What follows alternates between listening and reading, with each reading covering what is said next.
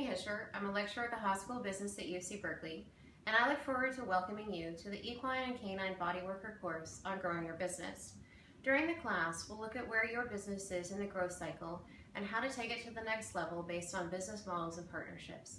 In addition, we'll cover marketing and branding and client and stakeholder management. I look forward to welcoming you to the course.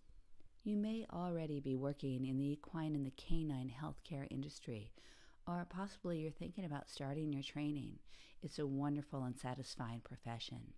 However, now more than ever, you not only need to be very good at your job, you need to know how to present yourself and let animal owners know how to find you.